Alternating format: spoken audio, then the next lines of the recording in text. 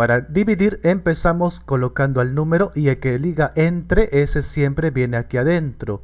Ya está. Ahora, para dividir vemos este primer número y vemos que es igual que el de adentro.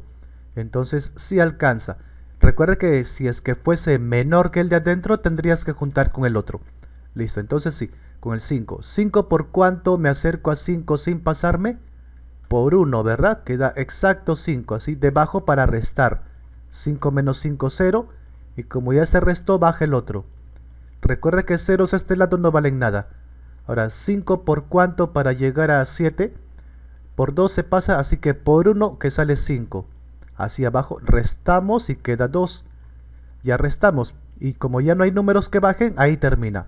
¿Es exacta? No. ¿Por qué no? Porque al final acá no quedó 0. Si hubiera quedado 0 sí sería exacta. Residuo es justo ese último número.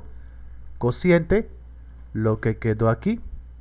Dividendo es lo que se ha dividido y divisor entre lo que dividiste. Y listo.